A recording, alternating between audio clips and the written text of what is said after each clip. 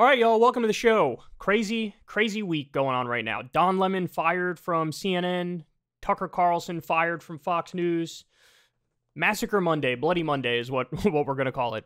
But I got a bunch of other stuff to talk to you guys about today.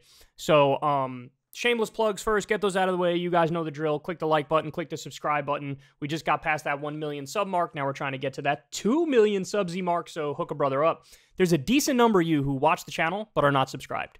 I don't know what you're doing with your life. Click that subscribe button. Also, click that bell icon so you get a notification every single time a video drops. And always remember, now if you guys want to listen to the whole show as a podcast, go on over to Spotify, and you can do that. Full audio podcast available over there. And support the show on Patreon. Support Crystal, Kyle, and Friends on Substack. Enough with the shameless plugs. I love you all. Appreciate you. All right, so today, Ben Shapiro is impotently and desperately trying to save Ron DeSantis from Donald Trump.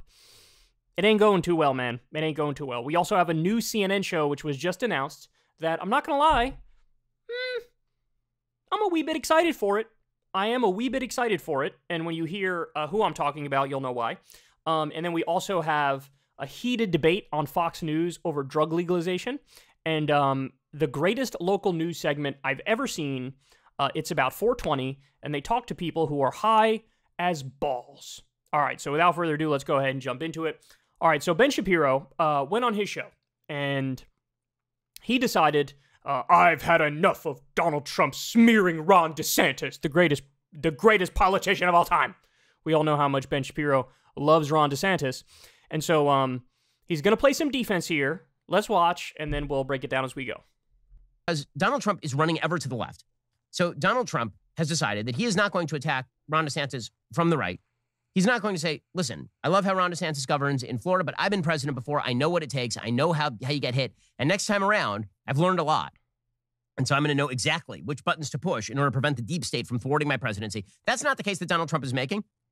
Right? Donald Trump isn't making the case, here's all the wonderful things I did as president. A second term would have been a lot better than Joe Biden, and I'll make that happen. And then I'll pass the baton, because I only have one term left. I'll pass the baton to somebody like Ron. That's not the case he's making. Instead, shocking. You're telling me Donald Trump is narcissistic and only out for himself? Amazing. It's not like anybody could have seen this coming from the literal second he entered the public scene. Also, look, to be fair to Shapiro, that the point that he's attacking DeSantis from the left is not incorrect in certain contexts with a limited scope. He's attacking him from the left, for example, when it comes to abortion. DeSantis just signed a 6-week abortion ban. Donald Trump has said, no, leave it up to the states. So if it's going to be legal in blue states, let it be legal in blue states. Donald Trump is to Ron DeSantis' left on that issue. He's also to Ron DeSantis' left on Social Security and Medicare.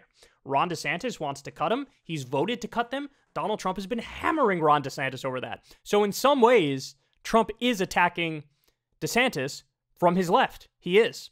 But, you know, on the overwhelming majority of issues, there's actually total agreement between Trump and DeSantis, and they're both very, very conservative. He's full on attacking Ron DeSantis from the left.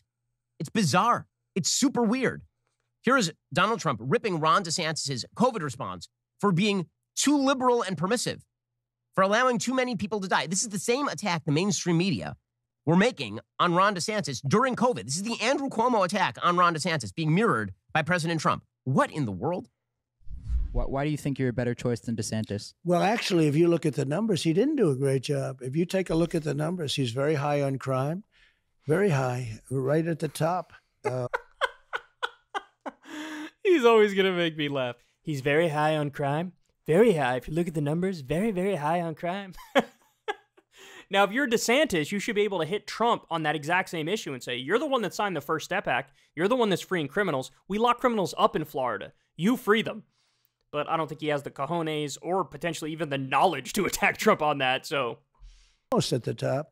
I think he gets good publicity. Although now people are starting, because I'm putting out the COVID numbers. He didn't do well on COVID. He had more deaths than almost every country in Florida. I hate to say it because Florida's my state, but he did not do well. It's very interesting. I don't want to knock anybody, but the thing he did well on is public relations, because the numbers weren't what they pretended to be. That is a lie. He's actually doing Rebecca Jones crap now. The numbers weren't the numbers are exactly what he said they were. Florida, in terms of its age, well outperformed a bunch of other states. Florida has approximately the same death rates from COVID as California. And when you adjust for the ages, then Florida does better. And we didn't kill our economy here in Florida. Okay, to be fair to Shapiro on this, now I thought for a long time too, because I had seen a bunch of articles on this, that Florida was severely undercounting their COVID death numbers.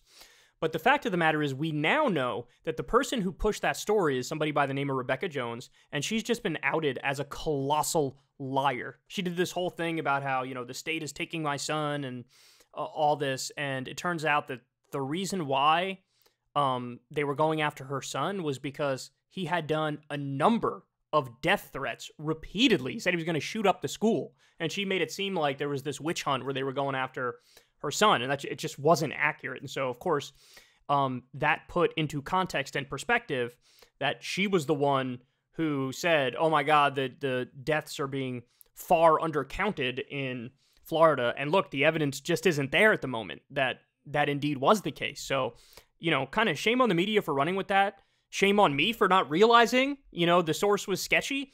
And this is it. But look, when it comes to Trump, he doesn't care. If you were to tell him this, hey, look, the person who was the source is a massive liar, an honest person would be like, yeah, that's super questionable. It probably shouldn't run with that. But Trump's like, I don't care. She's going after DeSantis. I hate DeSantis right now. I'll go after him with whatever. It's like when he said Ted Cruz's dad killed JFK. You think he was like a stickler for fact-checking on that? Of course not. He's just throwing whatever he's got against the wall. Everyone knows this. This is why Ron DeSantis is popular. So Trump is basically saying, who are you going to believe, me or your own lying eyes? And he's now running at him from the left. I mean, presumably, this means that he would have been in favor of lockdowns because Ron DeSantis was not in favor of lockdowns. Presumably, this would mean that he would be in favor of vax mandates because Ron DeSantis was not in favor of vax mandates. Presumably, this would mean that Trump is in favor of mask mandates because DeSantis was not in favor of mask mandates. So I have a question for you. Again, are you voting for Trump because you actually think that he's going to be a stalwart protector of conservative values? Are you voting for him because you think that he's going to win? Because both of those seem to be in doubt by the way he's running the campaign. This is the part that drives me nuts. I'll say it for the 1,000th time. If he's the nominee, I'm highly likely to vote for him. That does not mean that he is the best nominee. So look, I hate to break it to Ben Shapiro, but the fact of the matter is these policy disagreements at the end of the day are going to mean Dickie McGeezax to those Republican base voters. They're voting based on vibes, man. They're voting based on vibes, and they view Trump as the alpha dog. They view DeSantis now as the beta dog. And none of this infighting about the particulars of policies or the way in which Trump is going after DeSantis, none of that's going to land. Because with Donald Trump being under a legal pressure, being in trouble with the law, and getting indicted, this is something that made him go up in the estimation of Republican base primary voters. They like him more. They're circling the wagons. He's the king of triggering the libs, and now the libs are coming after him, so they view it as like, we need to defend our guy. We need to protect our guy. And our guy is still numero uno. That's how they view it. All of these specifics on the issues, whether it's abortion or whether it's the COVID death rate or whatever, that's the Republican base. They don't know about this. They don't care about this. They just see a confident guy going after a guy who's hiding in the corner like a nebbish little weirdo, and they're going to decide based on that. And so, I mean, on the one hand, it's like credit to Shapiro for trying to make it about policy, but I got bad news for you, buddy. If you wanted to have substantive policy discussions, you're on the wrong side of the political spectrum because it ain't going to work out too well over there.